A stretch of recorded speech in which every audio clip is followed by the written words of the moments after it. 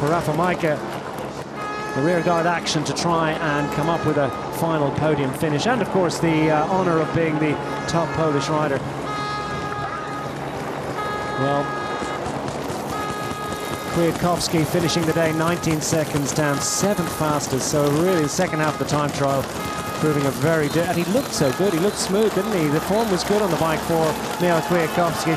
He's dropped significantly away and he's going to drop off the podium. Rafa Majka a minute down, the time trial not exactly his happy hunting ground.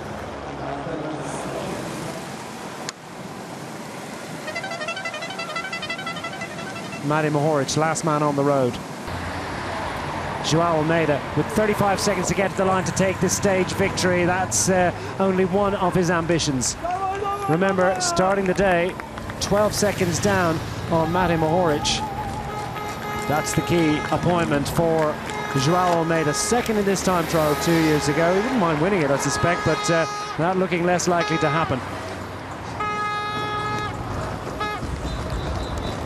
Well, the victory in today's time trial all but confirmed for Mattia Cattaneo. João Almeida will confine himself to a hope that he's going to be 12 seconds faster or more than Matej Mohoric in today's time trial. Almeida going to second on the timesheets, and nonetheless very impressive effort, faster than Geraint Thomas. So just want to come to the line. João Almeida, the leader of your general classification. If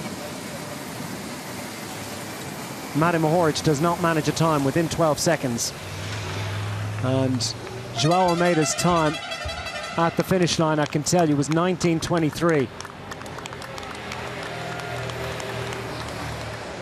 So 19:35, anything north of that is going to be a worry for Matej Mohoric.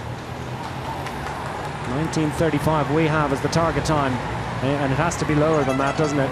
It could go to the fractions of a second here. Matej Mohoric still away to the line from here, 500 meters.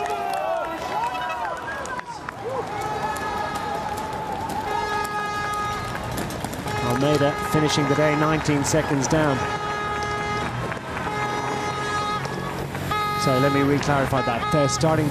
Finishing the day 13 seconds down on Cattaneo. So 20, once he's more than 25 seconds down for Matej Mohoric, then he knows he's lost the lead of this stage race. And it's a long, long way to the line from here. It's going to be close into the final 100 meters.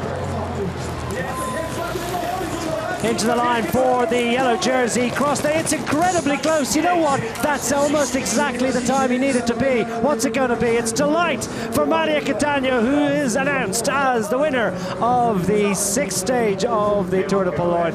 Again, this remains provisional, but Matej Mohoric may well have hung on to the yellow jersey by the scant margin of fractions of a second. They're locked on the same second after 22 hours and 49 minutes of racing this week. 22 hours, 49 minutes and 7 seconds, and it's down to the fractions of a second. Remind ourselves of another stunning performance from Soudal Quick-Step and from Mattia Cattaneo, who has taken a major victory in his career. A time trial success for the great Italian all-rounder. And I think we're going to hear from Mattia very shortly.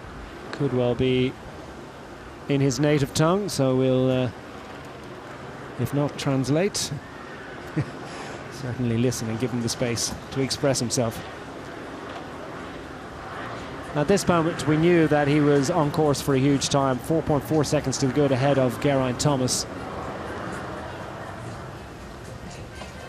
Through the square, and nicely judged, wasn't it? He put together the front half and the back half of the time trial almost identically, and that's the delicious alchemy. It has to hurt. It has to hurt consistently, and it has to hurt in a way you can endure. Throwing the bike at the line, it turned out to not be that relevant.